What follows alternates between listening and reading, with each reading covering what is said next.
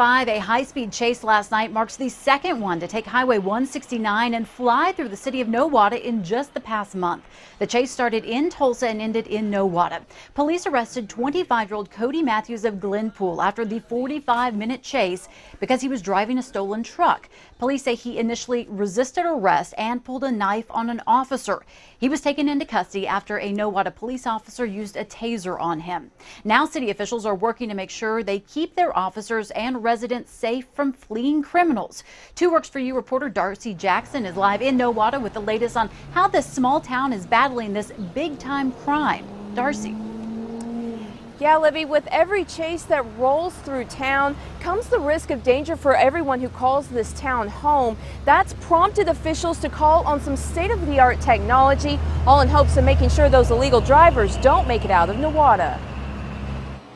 It's only been 3 weeks since an Ulaga officer was shot during a high-speed chase near Nowata, causing police to spring into action quickly last night. To hear another one was coming and all those agencies were involved, I thought, here we go again.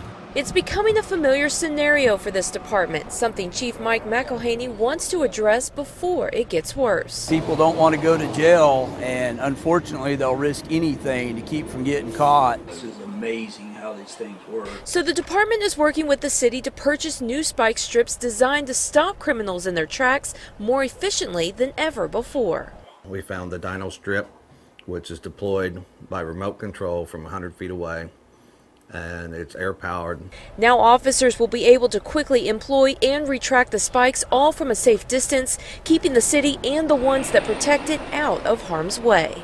If we can stop a pursuit here in town before it continues further and kills somebody or injures somebody, then it's well worth it.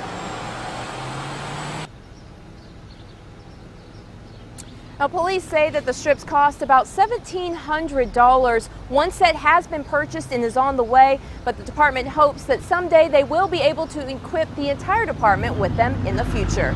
In Nowata, Darcy Jackson, 2 Works For You.